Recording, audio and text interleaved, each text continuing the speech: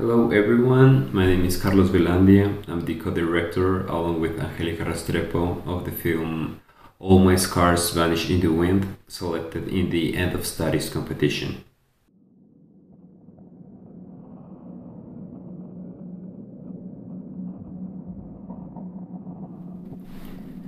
This short film has its origin in the life story of GUZMÁN, mother of my co-director, who, for a long time, told us in a very conscious way stories about her childhood in rural areas of Colombia.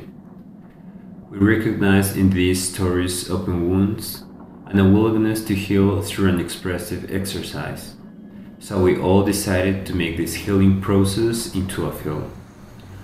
Our intentions were to find a cinematographic language that would provide a safe place for Rosemary to find her inner child and give herself the comfort she so desperately needed.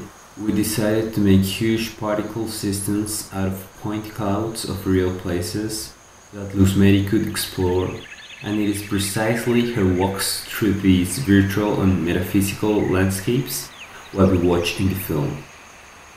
We understand this film as a work that inhabits a threshold between animation, speculative documentary, and experimental cinema, and we are incredibly excited to share our work in Annecy.